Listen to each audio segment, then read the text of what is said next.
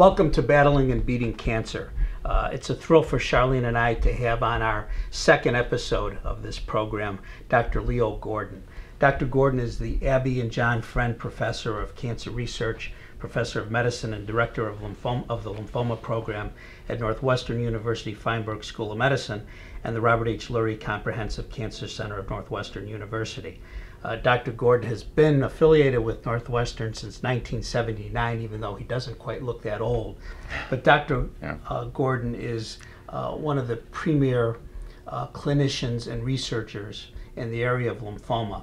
And I don't want to spend our entire show going through his credentials. I think it's suffice it to say that Dr. Gordon has been and is on every major organization, association that's involved with blood cancer, and just a prolific author of reports, research studies, editorials, reviews, chapters, and books. And what I want to say, in addition to welcoming you, Dr. Gordon, and thanking you for joining us, is something that doesn't appear in your bio. But to get into the Lymphoma Hall of Fame, the credentials are a necessity, but they're not enough.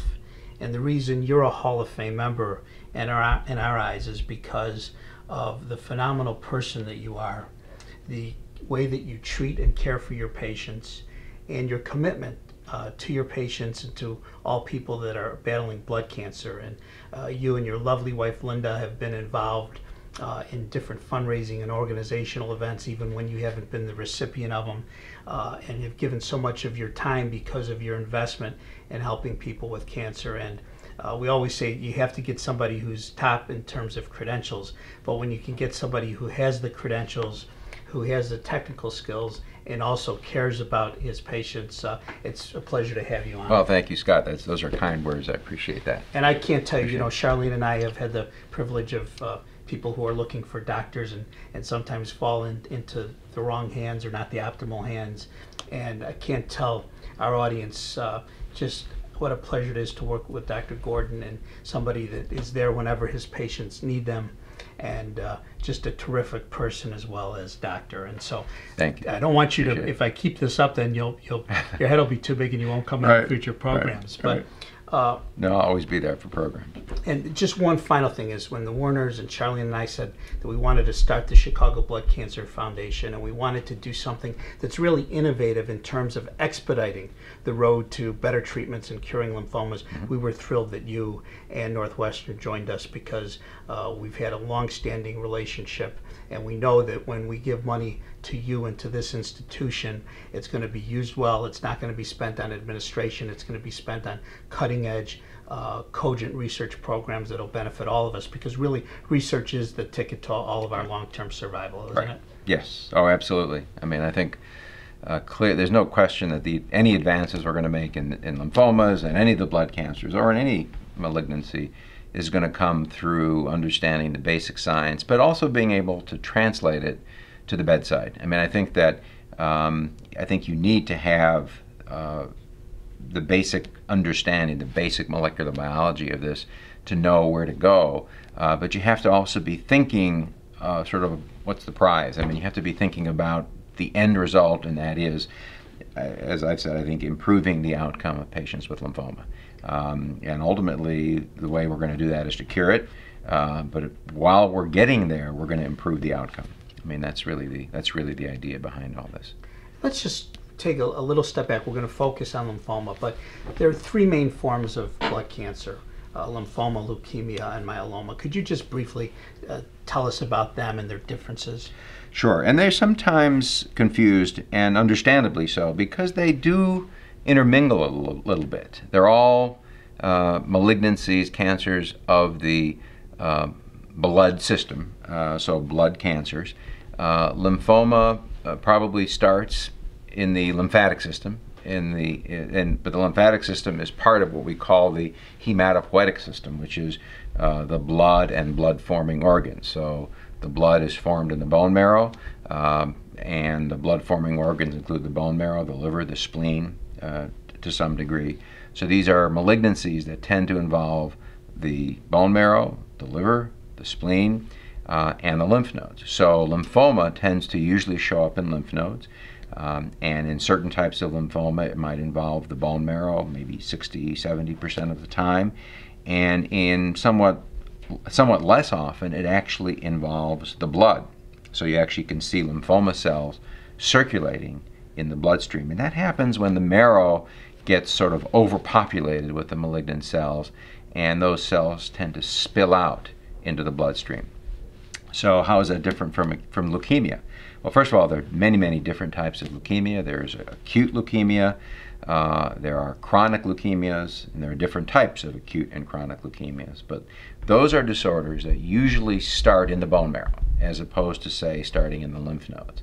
They can secondarily go to lymph nodes, but they tend to start in the bone marrow. And because they start in the bone marrow, you almost always see some spillover into the bloodstream. So people think of leukemia as disorders where you see the abnormal cells in the blood and in the bone marrow. In lymphoma, you see them in the lymph nodes and often in the bone marrow and sometimes in the blood. But you can have leukemias where the disease is present in lymph nodes as well as in the blood. You can have lymphomas where the disease is present in lymph nodes but also present in the blood. So there's a lot of overlap between them. Myeloma is a disease similar in many ways. I think we tend to think of myeloma as, I kind of think of it a little bit as a lymphoma that has differentiated into its end cell. So lymphomas start with cells that are sort of growing up, and somewhere early in the course of their development something goes awry and they form lymphomas. In myeloma, the cell has developed almost to maturity. It's almost gotten to where it wants to go. And that last step, something goes awry. And myelomas present almost always in the bone marrow, but you also, as opposed to lymphomas and leukemias, you see destruction of bone. And it's probably because of substances that are secreted by these myeloma cells that cause damage and weakening to the bone. And so very often in myeloma, patients will have back pain or indicating some abnormality in the spine, or they may have pain in an extremity, in an arm or a leg, or they may have a fracture of an arm or a leg that occurs spontaneously or after minor trauma, and you sort of accidentally find that there is a defect in the bone on an x-ray, and if you biopsy that area in the bone, you'll see myeloma cells. If you then look in the bone marrow in other places, you'll find these myeloma cells circulating in the bone marrow. And then finally, the sort of other marker for myeloma that doesn't usually happen in leukemias or lymphomas is that these myeloma cells produce an excess amount of a certain protein. It's actually a normal protein. It could be a normal protein, but in myeloma, that protein is abnormal because it's an extra amount, and it's produced in a certain way that results in a very, very high level. I think that there are a lot of similarities. There are a lot of overlap between leukemias, lymphomas, and myelomas. And I think people sometimes have a hard time understanding those differences, and I can understand that because there's so many, they overlap in so many ways that if you try and put them into categories, it's a little bit hard to do. And right, like CLL, some people consider it a leukemia, some people consider it a lymphoma, and it's really a hybrid. It's really a hybrid. I think I view that's a good example, actually, of a hybrid disease. And some of it is just at institutions that study these a lot, they may have studied them in their leukemia department, so in that institution it's considered a leukemia. Some places they studied in their lymphoma department, and it's thought of as a lymphoma, because if you see, in CLL, for example, you have an elevated white blood count. That's often how it presents, but most patients with CLL also have enlarged lymph nodes. So if you happen to see somebody say with CLL, but the diagnosis happens to have been made on a lymph node, you're going to think of it as a small lymphocytic lymphoma. If the diagnosis happens to have been made on the bloodstream, you think of it as chronic lymphocytic leukemia. I kind of view small lymphocytic lymphoma and chronic lymphocytic leukemia as really one disease. So I think of it as SLL, CLL, or CLL, SLL. And I think some of the treatments are really quite similar. I mean, and I think they should evolve in a similar way. Now, it may be that as we understand the molecular biology of these a little bit more, we'll begin to understand, well, why does it show up more in the blood in some patients and more in the lymph nodes in other patients? Those are things we're going to begin to understand in the future, I think. And to make the confusion even worse, it's not uncommon for blood cancers to transform, start out one way and maybe start out as a lymphoma and wind up being a leukemia. That's right, exactly. So, for example, there are patients with CLL who have had maybe CLL for many years and are stable and things are going well, that suddenly may develop an enlarged lymph node somewhere in the neck or under the arm. And if you do a biopsy, you may find one of a number of things. One of them is non-Hodgkin's lymphoma, a typical large cell lymphoma, and the other is actually Hodgkin's lymphoma or Hodgkin's disease. And we've seen patients, many patients, who have had that combination of either CLL and large cell lymphoma transformation or CLL to Hodgkin's transformation. And those are a challenge because you begin to think of, you treat them more like the more aggressive disease, more like the Hodgkin's or the large cell lymphoma. But then the question becomes, well, what do you do about the underlying CLL? How do you fit that in to the treatment algorithm? And that's the thing that people are still working on. We don't have one answer to that question. So as to confuse our audience even further, focusing in on the umbrella of lymphoma, you mentioned there's two major forms, Hodgkin and non-Hodgkin. When I started dealing with this about a dozen years ago, I think we were told there was about 36 forms of non-Hodgkin lymphoma, and now we're told there's about 60 or more forms of non-Hodgkin lymphoma. Right. And it's a mixed blessing. On one hand, the more you're able to get the answers and distinguish between different forms, the more you're able to focus the research on particular things. But the mixed blessing is that then the drug companies obviously have a financial incentive to focus in on those lymphomas impacting the greatest number of people. Right. And that's a particularly important role for private funding and private institutions to zero in on not only focusing on the lymphomas that may not have as large numbers associated to it, but the treatments that may overlap, and there's a great deal of synergy. Right. Absolutely. Well, first of all, just to go back a little bit, so there are about anywhere from 8, maybe 9,000 cases a year of Hodgkin's lymphoma. And we call it now Hodgkin's lymphoma. It used to be called Hodgkin's disease, and I still sort of think of it as Hodgkin's disease. I think the reason we're calling it Hodgkin's lymphoma now is because we've recognized that it's got many features that are in common with the non-Hodgkin's lymphoma. And we think that we never used to understand what the abnormal cell was. We now understand that it's probably a B cell that goes awry in some way. So Hodgkin's is probably more similar to non-Hodgkin's lymphoma than we thought that it was, and maybe in some ways it's even a variant of non-Hodgkin's lymphoma. But there are about 8,000 cases a year. Tends to occur in younger people in their 20s and 30s, but again, people in their 60s and 70s also, but much more common in younger people. The non-Hodgkin's lymphoma, there are now in the United States expected this year to be about 60,000 or more cases, so it's a much more common disease. And as you said, there are many, many forms and varieties of the non-Hodgkin's lymphoma.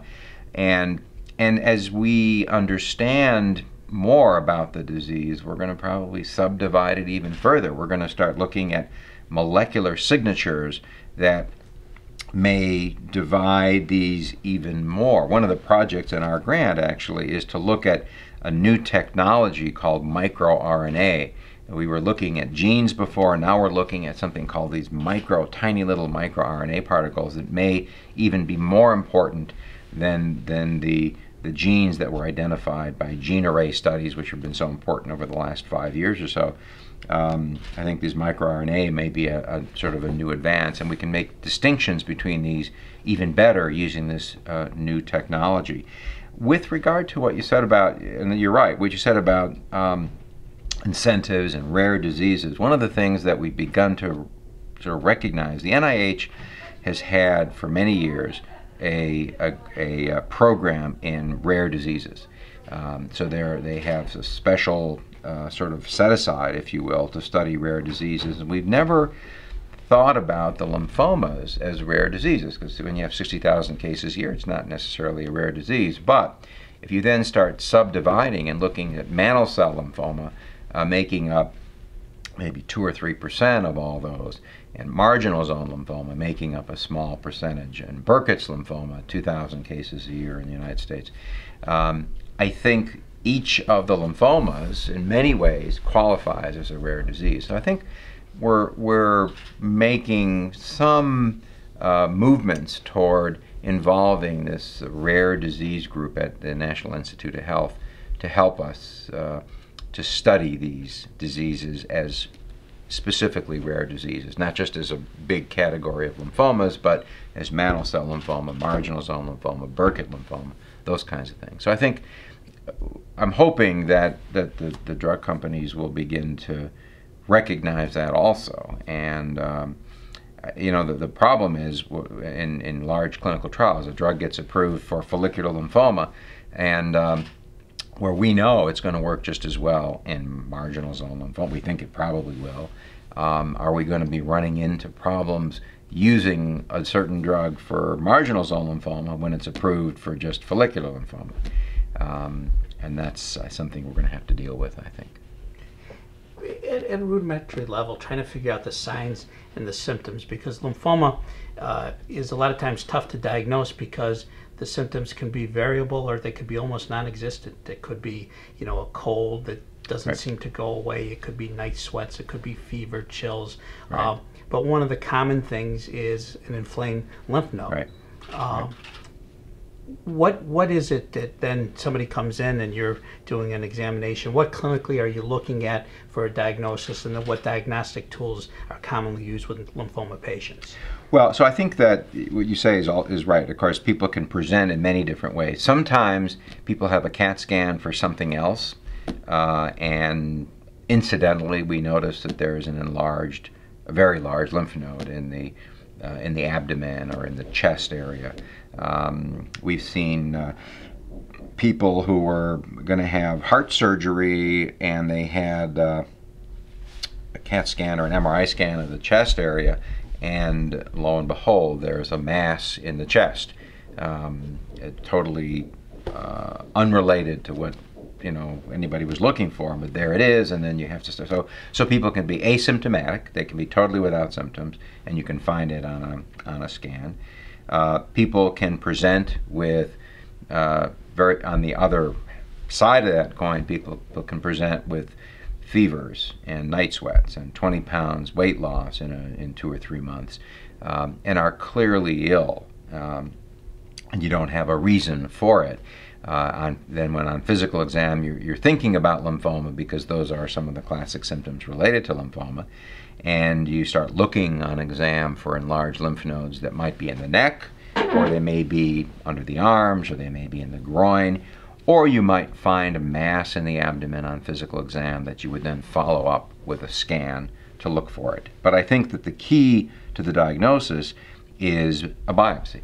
And I think that once you see an enlarged lymph node that's larger than you think it should be, and that's sometimes a gray area because people can have some slight enlarged lymph nodes for many, many different reasons.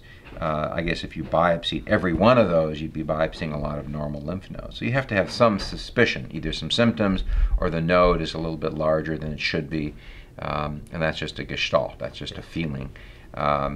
And then what's key, I think, is, and this is something that we're trying to remind people about, is you need good tissue. You need enough tissue to be able to determine the architecture of the lymph node, and enough tissue to do special studies, because sometimes it's not so easy to make the diagnosis to distinguish normal from abnormal. And one thing that I've seen a lot of is that we're able now to do these fine needle biopsies and fine needle aspirates on lymph nodes, and I keep thinking, just because we're able to do it doesn't mean that we should do it. To me, that's a waste most of the time, and especially if somebody's thinking about lymphoma. I mean, in particular, if somebody's thinking about lymphoma. So I would encourage physicians and patients not to sort of, if there's a lymph node that's accessible, it should be biopsied. It should be either removed or a portion of it should be removed so we have enough tissue to make a good diagnosis. And then, of course, to learn more about it, but mostly to make a good diagnosis. That's really the key. So you need to have a surgeon that you're used to working with that knows how to biopsy these lymph nodes, and then you need to work with a group of pathologists that have special expertise in this area. I mean, these are what are called hematopathologists. All they do is look at lymph nodes and bone marrows and blood. They're not looking at anything else. That's all they do. And I think it's important for any patient who is being diagnosed, sees their physician, has the biopsy done. The question to ask is, was this reviewed by an experienced hematopathologist? And if it wasn't, then it should be. There's no reason that these slides can get sent to somebody that does nothing but that. And I find very often, actually, that when we see a patient for a second opinion, which we do a lot, I think the most valuable thing that we do is get the slides, look at them with our pathologists, and it's really the pathologist that's doing most of the work. I think that we sometimes make some suggestions, but more often than not, we're making some revisions about the diagnosis or confirming the diagnosis or saying, well, it's not this, it's this. And that's where the pathologist comes in. And so that which is a critical point, because everybody knows, I think by now, the importance of getting a second opinion, no matter how much confidence you have in the first doctor, the first institution. When you're dealing with something major like cancer, get a second opinion. But part of that second opinion, get the tissue. Right. Get the actual scans, not just the reports. Not the reports. I think that's so important because, somebody comes and says, I get a report, they say, this says this is follicular lymphoma. And they say, well, do you agree with that? So, well, all I can do is read the report here. I mean, I don't have the slides to look at, so I agree that the report says it's follicular lymphoma, but I don't know what the slides say. So I need to look at the slides under the microscope. And I think that in any malignancy, anybody that's got a diagnosis of any kind of malignancy, be it lung or breast or stomach or wherever, if they're getting an opinion, get the slides. That's a key part of any kind of second opinion for blood cancers and for non-blood cancers. All right, so now the patient's at the point where they've got an opinion, they've got a second opinion, and they've got a diagnosis. And of course, we talked about you're diagnosed with non-Hodgkin's lymphoma. It's not enough for the patient to know that, or for the doctor, because there's a lot of forms, and the prognosis, the treatment options vary with that. In my case, when I first heard lymphoma, well, I didn't like it. I didn't like how it was spelled. I didn't like how it sounded. Right. And then I was told, and it was better than the alternative diagnosis of a germ cell tumor. But then I was told, well, you have aggressive lymphoma. And of course, right away, being Mr. Positive, I said, well, aggressive, that's bad. But as it turns out, that was probably a good thing in my case. Right. So let's just talk a little bit, this could be an hour segment in itself, but just briefly a little bit about some of the different forms. The indolent versus... So I think that say 60,000 cases of non-Hodgkin lymphoma a year, and there are, as you said, many, many different types. But I think for practical purposes, you can divide those into two major types. There are aggressive lymphomas, and there are indolent lymphomas, or non-aggressive lymphomas, if you will. And there is a very different natural history between the two. And really, the major discussion that you have with people who want to get opinions about this has to do with that sort of dichotomy. Is it aggressive? Is it not aggressive? And how do you approach it? If it's aggressive, how do you approach it if it's not aggressive? So start with aggressive lymphomas. I think that there's kind of, in a way, kind of good news and bad news to both in many ways. The aggressive lymphomas need to be treated aggressively, because if they're not treated aggressively with usually chemotherapy now in 2010, and actually chemotherapy plus Rituxan. Rituxan is going to be part of the treatment of almost every non-Hodgkin's lymphoma. So those are patients that need to be treated. If not treated, the disease can progress, sometimes rapidly, sometimes not so rapidly, but it will ultimately progress. The good news is that if it's treated, a large majority of patients achieve a complete remission, and the large majority of those patients stay in remission. So after maybe 6 cycles of traditional chemotherapy regimen, say it's Rituxan with CHOP as an example, and CHOP is the acronym for a group of 4 drugs, and we tend to throw these acronyms around as though everybody knows them, but it's Cytoxan, Adriamycin, vincristine, and prednisone with Rituxan. Rituxan is the R in the R-CHOP regimen. The Adriamycin is the red. Is the red medication. One that in my case, they administered everything intravenously except that one they put in a big tube and they pumped it in. Yeah. And I remember I was going for my first session and I said, I'm getting nauseous. And the chemo nurse said, no, you'll be okay, you'll be okay. Right. I wasn't. It was like Linda Blair. But that's why I remember that. And I think that's also a common reason, or the drug that may be the suspect for patients who lose their hair. Right. I mean, Adriamycin is a drug that causes hair loss. It can, in the long term, if you're getting it indefinitely, it can cause some heart damage. And so we're always looking out for the heart when we're giving Adriamycin. The H in the CHOP is the Adriamycin, so you wonder why is it H? It's hydroxydonomycin is the actual name of it, and that's where the H fits in better to the acronym. But so that we know can result in remissions in the majority of patients, and those remissions will last in the majority of patients. But there are some prognostic factors that go into this. So we know that if you're under 60 and you don't have any symptoms and your LDH level, which I think is one of the most important prognostic factors, is normal and or not too elevated, and you don't have too many sites outside of lymph nodes that are involved, you'll have a very good outcome, maybe 85–90% cure. Whereas if you have many of the symptoms and you're older and the remission rate isn't so high and the cure rate isn't so high. What I would say, though, in the Rituxan era, in the time since Rituxan's been introduced, even in the worst case scenario, more than 55% of patients are cured with the first chemotherapy course, not the first dose, but the first, say, six doses of the drug. Is it still common? Back when I was going through it, there was a lot of studies, and the evidence suggested that even fewer dosage of chemotherapies, but coupled with combination radiotherapy. Is that still the course? That's still the course, especially in localized disease. If the disease is in maybe 1 or 2 lymph node sites, we know that we can probably give anywhere from maybe 2 to 3 to 4 at the most cycles with radiation, and those results are very, very good, very positive results. I mean, you see 80–90% of patients that may be cured of their disease. If not, if the disease doesn't respond, or if it returns at some point, and most, if they're going to come back in the first couple of years, there are some that still may come back at year 3, year 4, year 5, but it decreases each year.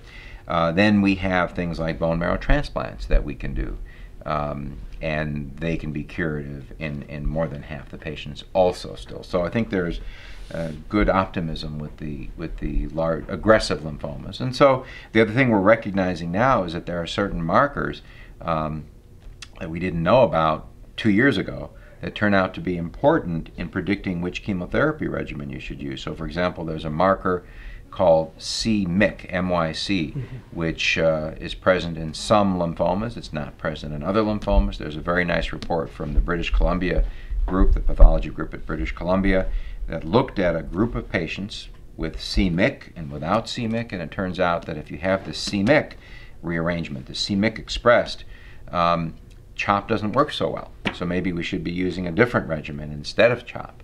And so these are some of the things we're going to be learning, or we're learning now, as to how to begin to subdivide and how that subdivision is going to impact treatment. So the large cell lymphomas, the optimism is that the majority can be cured, but the treatment is not easy for some of those patients. The follicular lymphomas is the group of patients with the most common type of indolent lymphoma, or slow-growing or non-aggressive lymphoma. And there's a good news and a bad news to that also. The bad news, I suppose, is that it's a chronic disease, at least with conventional treatments. So when I say it's a chronic disease, I mean it's a chronic disease like diabetes might be a chronic disease, or like chronic lung disease, or like chronic heart disease, or like rheumatoid arthritis. It's a disease you can have for your life, You can treat it, you can get rid of it, but it has a tendency to return.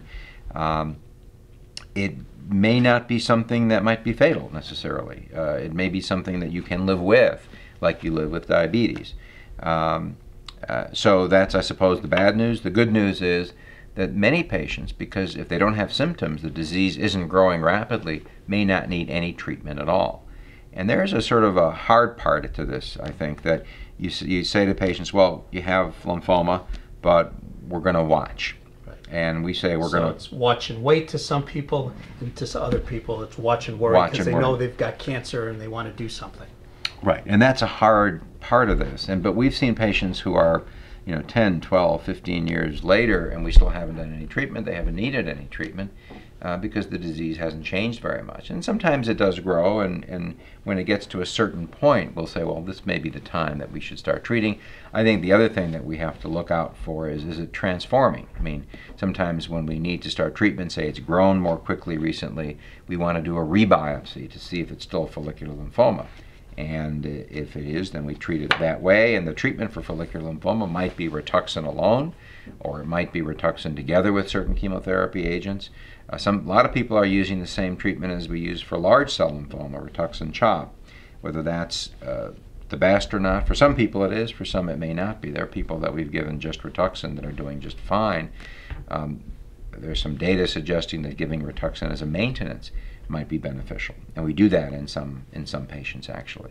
And so Rituxan, which in some ways has really been a wonder drug for a lot of people, because I think that in combination with radioactive isotopes of Bexar or Zevalin, as the drugs are called, have, at least for patients that I've known and some of whom I know you treat, may have traditionally been thought, well, we'll treat you, we'll keep you alive for a long time, but it's going to get you. And now they're experiencing remissions and no active disease for periods of 10, 15 years. Exactly, right. And some people are keeping their fingers crossed and saying, maybe some of these lymphomas that we thought were incurable now are might be curable, in fact. And so you mentioned radioimmunotherapy. So we've taken Rituxan, which we know works well, but if you have a large mass of tumor, large tumor, that Rituxan can't necessarily get to the middle of that tumor. It can maybe get to the outside of it, but can't get to the middle of it because it sticks to the outside cells. Well, if you then arm that Rituxan or with a radioactive compound, either radioactive iodine, which is Bexar, or radioactive yttrium, which is Zevalin, both of those are radioactive compounds, and then what happens is the Rituxan sticks to the tumor, but the radioactivity gets to the more cells.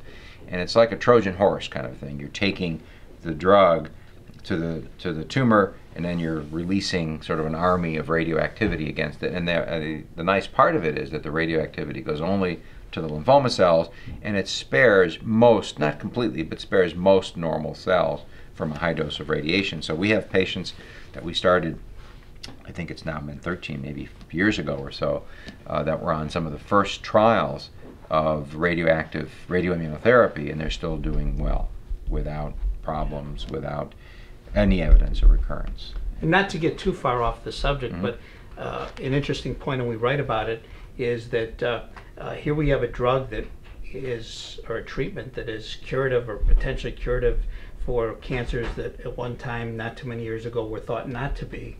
And not only do you have the science aspect of having to develop these treatments, but you've got a few things that are standing in the way of this drug perhaps being used as often as it should be because of the radioactive component. Right. A lot of local hospitals don't have the capability to do it.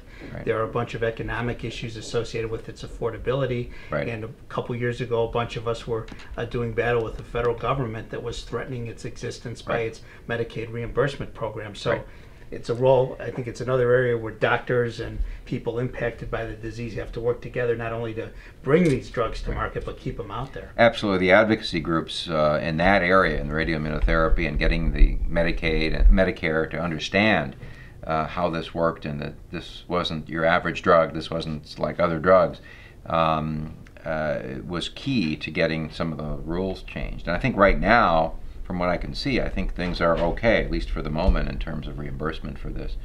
I think we still have to get more oncologists experienced in using it, but I think once that happens, I think you'll see some some continued good results, especially in the low-grade lymphomas. We just published a study looking at it, the radioimmunotherapy together with an agent called MGD, which is a radiosensitizer. So we're hoping that we can improve the outcome of radioimmunotherapy by making it work better by giving another drug which sensitizes cells to radiation. So, I mean, those are things that are studies that are going to continue to go on. Hopefully they will. So, bigger picture, and my numbers are probably less accurate than what you have, but there's about 500,000 Americans battling lymphoma. Nearly 1 million Americans living with some form of blood cancer. I think 20,000 will die this year alone of lymphoma. And as you say, another 60,000 diagnosed. So the numbers are staggering. Right. I think blood cancers account for nearly 10% of the cancers diagnosed in the U.S. Right. And you look at that, you look at the fact that the blood cancers are the most common cancers in children. You look and you say non-Hodgkin's lymphoma, while most cancer rates have fallen, the rate of incidence, non-Hodgkin's lymphoma has nearly doubled since the 1970s. Right. So there's a lot of reason to be invested in lymphoma and blood cancer research. Oh, absolutely. In terms of survival rates, and as a doctor, you probably deal with patients differently based on their mindset. Some people want to know, some people don't want to know. Right. Charlene and I were always of the camp, we want the information, we want to know. Right. And I think when we first started out, Hodgkin's lymphoma, 85% cure rate, or 5-year survival rate. Right. Non-Hodgkin's overall rate was 56 or so percent. I think now overall it's in the 60, 63 or so. It's probably even maybe a little bit more than that. So now. we're making progress in the aggregate. Absolutely. Within non-Hodgkin's, the rates vary considerably because, as you pointed out, some may have cure rates of 90%. Right. So the diagnosis, getting it right, is important not only for the prognosis but for the treatment. But I maintain, apart from the 1 million or so people impacted by blood cancer and those who love them, that blood cancer research is special in a few ways from other research. First of all, because it involves your immune system. Cancers, while a lot of causes, a lot of the etiology is not known, we know that exposure to toxic agents, viruses, bacteria play major roles. Right. But some people are exposed to the same things. Some get cancer, some don't. So the role of the immune system, of which the lymph system is, plays a huge role in understanding cancer and understanding and coming up with cures, not only for lymphoma and blood cancers, but even Rituxan, which we talked about. The FDA approved it for some forms of arthritis. Right. And I think tamoxifen, which was tried and developed for lymphoma, didn't work, but it's been used for breast cancer. Right. So we say that lymphoma and blood cancer research is the super highway to curing cancer. And I just like your take on that. Well, I think it's a good point. I mean, I think that traditionally, first of all, when you look back historically, some of the earliest responses were in the blood cancers. They were in children with acute leukemia, acute lymphocytic leukemia. The study, the sort of landmark studies from St. Jude's on children with acute leukemia. The studies in New York at Memorial Sloan Kettering and at Mount Sinai and at the National Cancer Institute in Hodgkin's disease and in certain types of leukemia. Those diseases responded better to some of the agents that we have, so they became diseases to study, first of all. And then second of all, the staging system in diseases like Hodgkin's and non-Hodgkin's lymphoma served as kind of a paradigm for the staging for other malignancies. And the whole field of oncology, studying breast cancer and lung cancer and stomach cancer, arose in a way out of the early studies of some of the blood cancers. So just from a clinical standpoint, a lot of what we do in other malignancies is based on what we've done in the blood cancers. And then on the second important point, I think, is that the cells in leukemias and lymphomas especially, and in myeloma, are readily available for study. In other words, they're not necessarily deep-seated, hard to get to. you have, if they're in the blood, you can sample the blood and get a blood sample almost any time and do special studies on it. And so it's leading you to be able to test different theories about the immune system and look at the cells and understand what's happening with the cells and why they're dividing, why they're dying, what are the mechanisms which they die. So I think that also serves as a paradigm for the study of cancer. The blood cancers have done that. So I think you're right. I mean, I think that it's always been that way, that things started from there. And the progress now is being made in other malignancies too, but I think the study of the blood cancers has always been at the forefront of that. 30 plus years helping people with cancer. Give our audience just a few tips. Somebody's diagnosed with lymphoma. What are some pointers you could give to them to help them get on the surviving side of the statistics? Right. Well, that's a good question. I don't know. I mean, I think that we've seen so many people, and most of the time it's the other way around. People teach me how to do it. I mean, I don't know that I could do some of the things that some of the patients, or most of the patients that I see have gone through.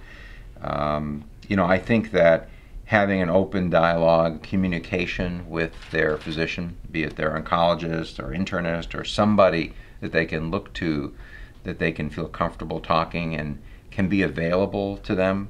I think that availability to patients is critical. I think that for patients, they need to find someone that they can feel that they can call when there's a question.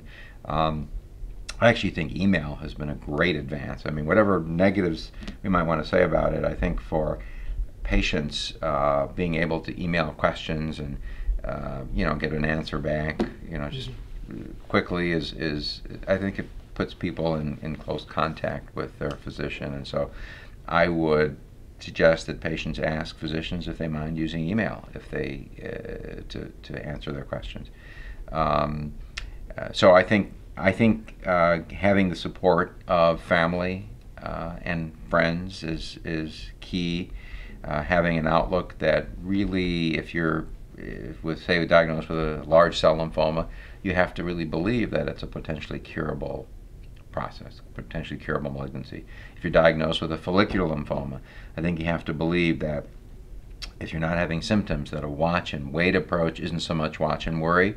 That's going to take time to get over that, but it's watch and wait. And if there's something that develops, it can be treated. We have a young man that we followed for now probably 15 years or so, who about maybe 7 or 8 years ago developed increasing size of a lymph node, and we were getting ready to start treatment. That thing disappeared by itself, just before we were ready to start, and it's never come back again. So there are spontaneous remissions that can occur, not commonly, but they can occur in most of the follicular lymphomas.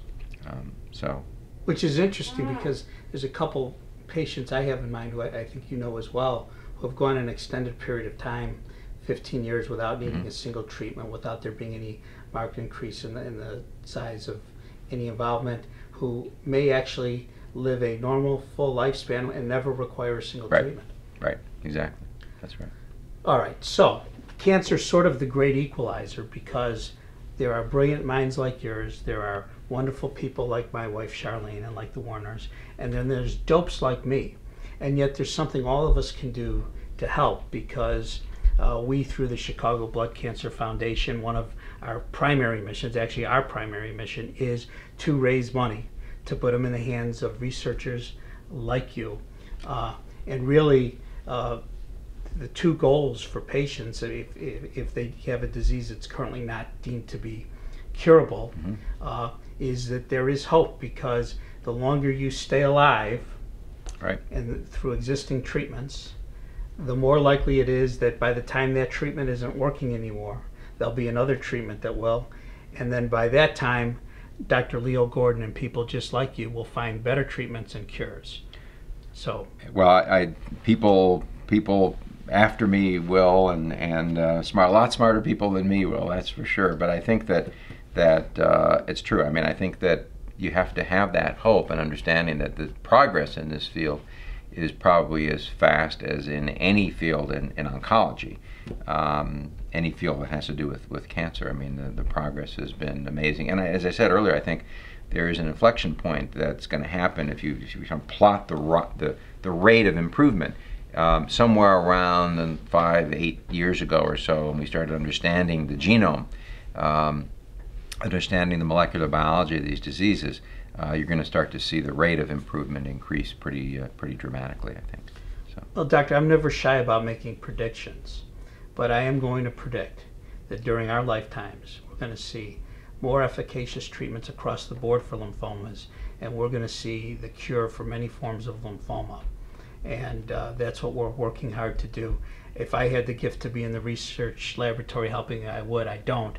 But if we could help get you some money that spearheads that process. And one of the unique things about this partnership, and I think it's special because you respect some of the great colleagues of the great minds in Chicago in blood cancer research, and the fact that you and they are all willing to partner on something for the overall good, I think, is something really special about the quality of care that people with all forms of lymphoma can expect and continue to expect here in Chicago. So thank you for all that you do. You're welcome. Thank you for everything you've done. Thanks, Scott.